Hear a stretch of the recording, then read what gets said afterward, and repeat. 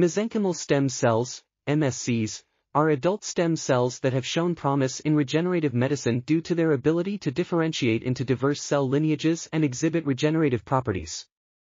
However, the lack of standardized procedures for isolating and cultivating MSCs has led to heterogeneous cultures containing stem cells with different multipotent properties. Despite this, non-clonal stromal cultures obtained from bone marrow and other tissues are currently used as sources of putative MSCs for therapeutic purposes.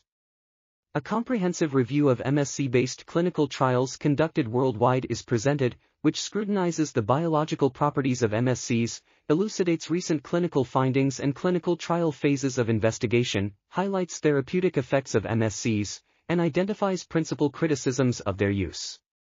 Clinical trials using MSCs are analyzed for representative diseases such as hematological disease, graft-versus-host disease, organ transplantation, diabetes, inflammatory diseases, and diseases in the liver, kidney, and lung, as well as cardiovascular, bone and cartilage, neurological, and autoimmune diseases.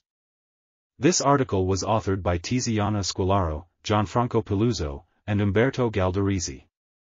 We are RTCLTV, links in the description below.